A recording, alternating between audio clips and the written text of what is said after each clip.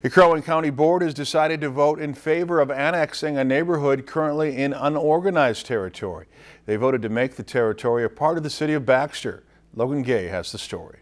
Because of its location, the Crow Wing County Board has decided to annex a neighborhood that is currently in unorganized territory. Delwood Drive, Mertens Drive, and Whispering Woods Lane. The unique characteristics of this particular area is that it was completely surrounded by the cities of Brainerd and Baxter. Many of the residents hoping to stop the annexation offered to do the road maintenance themselves. We thought that is a bad idea is because if somehow they didn't do a very good job at that and somebody was injured as a result of that accident, the concern would be that we would be sued and that our insurance wouldn't cover it. The board acknowledges that the residents are angry that the annexation will increase their taxes. The tax rates for cities are typically higher than the tax rates for townships.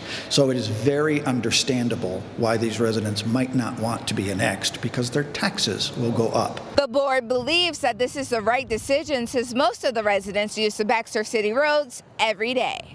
There was no way for the residents on Whispering Woods Lane or Merton Drive to get out of their property but for traveling a fair distance on a Baxter City street. Most of the residents were too upset to appear on camera. However, Whispering Woods Lane resident Rick Olson did release a statement to us that stated, "We are really disappointed in the decision that was made."